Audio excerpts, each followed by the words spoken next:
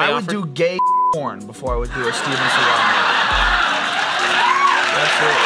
Thank you very much. Now are you cheering because you want to see me do gay?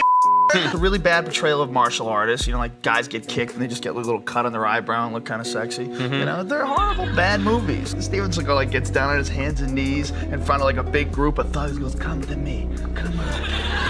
And they're like, "Oh no, you know, not you. You got the ponytail and the girdle." Oh. They always have him taking on like 50 guys. Right. At They once. do the Rogan train thing where he gets in the center and they all surround him and come one at a time. And then he gets the next guy. They're horrible. Because you do think if they all came in at once. It would be a problem.